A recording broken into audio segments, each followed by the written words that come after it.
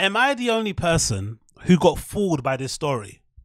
Tell me, am I naive? Am I as gullible as I fucking look? Because I feel like I am. Because when I initially saw this story, I bought it hook, line, and sinker. Hook, line, and sinker. I was like, fuck, man, this is so sad. She didn't deserve that. And blah, blah, blah, blah. This story. Woman tells of a story of being hit in the face with a brick by a man who couldn't handle rejection of her not giving him her number. This man just hit me in my face with a brick, and all these black men just watch, and they don't give a fuck. Yeah, this man hit me, fucking grabbed a rock, and it hit me in my fucking face. And all y'all just fucking watch. Y'all see that shit? Y'all see that shit?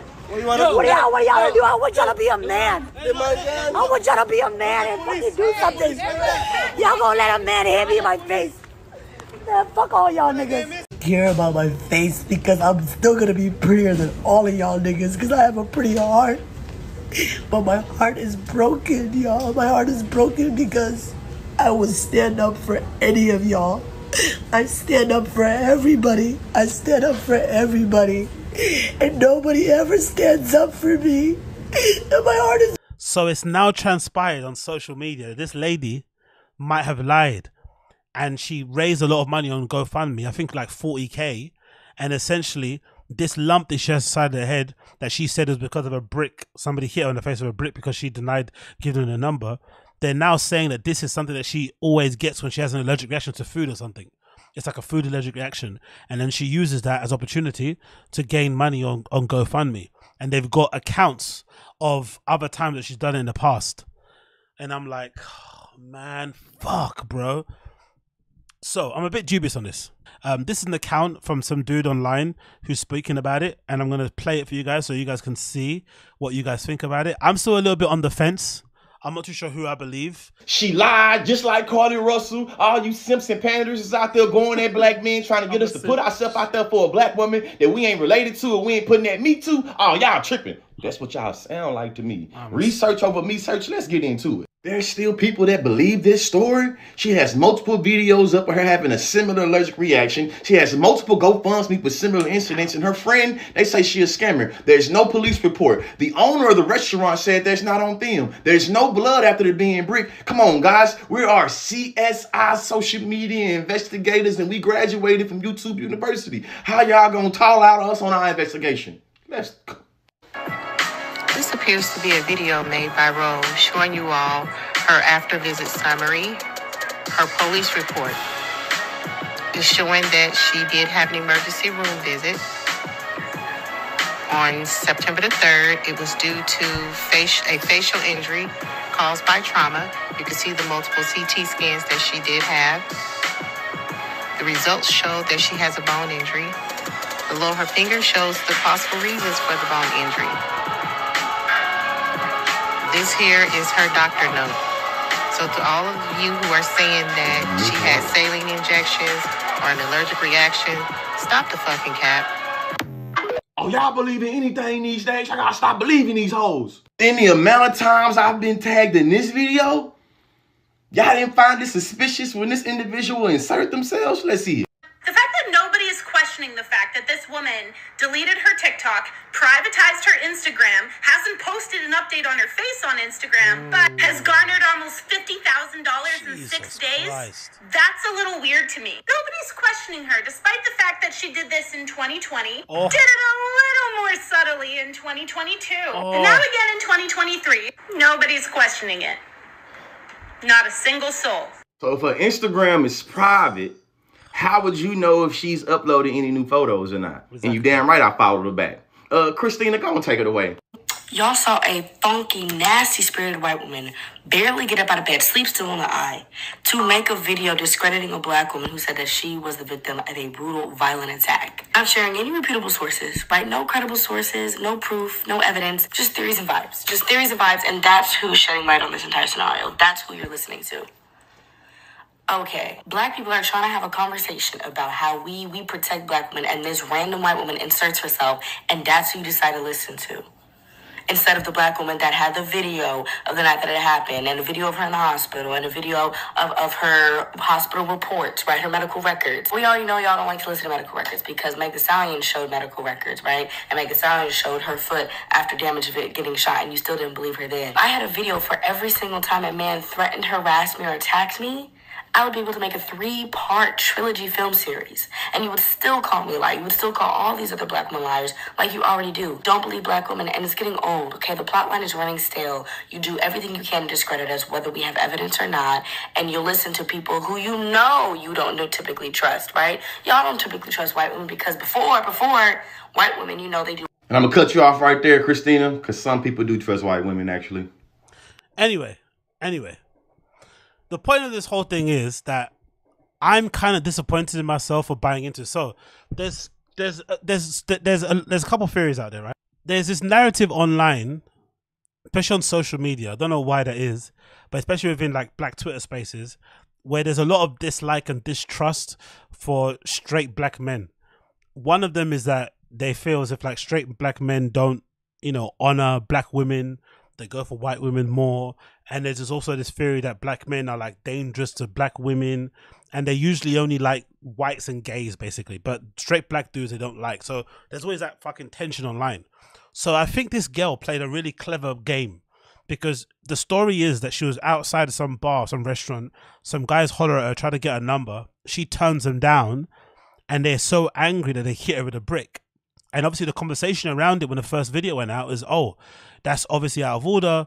And obviously there was one side of Twitter that was like, oh, what did she say to those guys? Did she deserve it? Obviously one side of Twitter saying she doesn't matter what she said, no one deserves to get bricked. And the conversation continued. I just saw the picture of her with a lump and I thought, oh my God, that's awful. And I felt really bad for her. And then of course she put a GoFundMe out there to cover her medical costs. I didn't even think anything of it really, because you don't have free medical care over there. It is what it is. But it's a very clever ploy to get money, isn't it? It's a very clever ploy to get money, because it taps into the current beef that happens online now between straight black guys and black women, right? They're currently especially on my side of Twitter, they're always fucking arguing when it comes to these men and women topics. You garner a lot of sympathy because of the fucking reaction, whatever it looks like on the side of their face. But if you actually investigate or think about it a bit further, if you got bricked, would your face look like that? Wouldn't you have an abrasion? Wouldn't you have a cut? Wouldn't you be bleeding? Wouldn't your jaw be broken or something? Like, it's a bit strange, isn't it? That you get bricked and that is how your face would look. That's the only thing that's kind of dubious to me.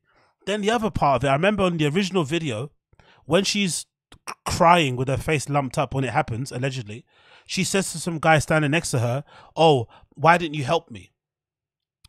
Or something. And the guy's response, as always, appreciate the content.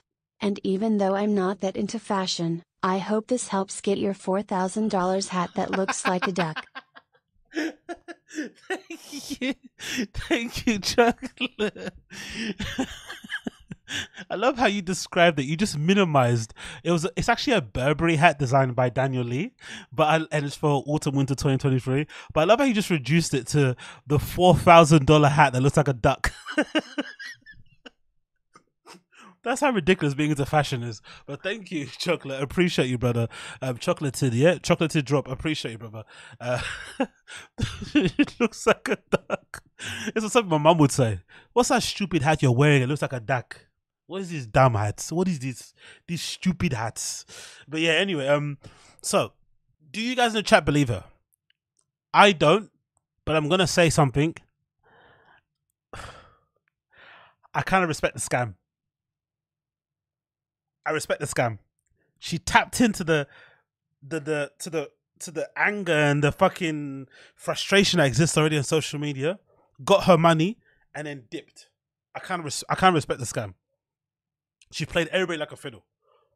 I don't believe her, but I respect the scam. Like, what do you guys think? I'm not gonna lie, I kind of respect it. She went to a fucking seafood restaurant. She ate some calamari that she knows she's allergic to. She had some shrimp. She probably had some cheese that she's not. Whatever that gives her this reaction, she ate that shit happily, knowing full well she was gonna get her money back 100-fold. You know, I kind of respect it. I gotta respect the scam. I'm not gonna lie. I grew up in Detroit. It's a stereotype. Socioeconomic and these trash situations, white and black, and you never know if it's a scam or not. Exactly. Yep, you're gonna give it to her, and she did it a few times. On top of that, exactly, Z. She did this year in, year out. Like every year, she seems to have a medical emergency. And imagine it's 40K.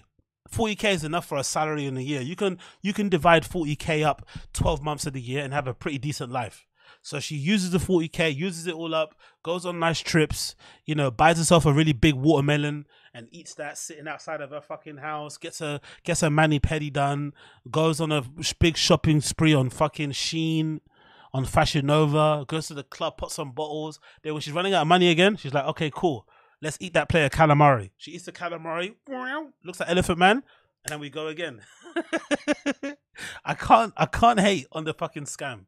It's terrible. It's awful, but you know. And then she did a good thing. She didn't parade herself online too much. She got the money, withdrew the funds, and then she privated her accounts, deleted her TikTok. Shh. It's my money now. You know. I can't hate, man. Let a sister scam. We don't get to scam like this a lot, you know. We don't get to scam a lot like this. So when I see one of us scamming, I'm like, you know what? You're a fucking awful person. I'm never going to let you in my house. I'm not going to have an open till next to you. I'm not going to trust you even with £5. Don't come near me. But respect from afar. 40K. She got nearly 50K. I said 50K. She went over her flipping goal on GoFundMe. All she had to do was eat a fucking what you call it? A tuna melt.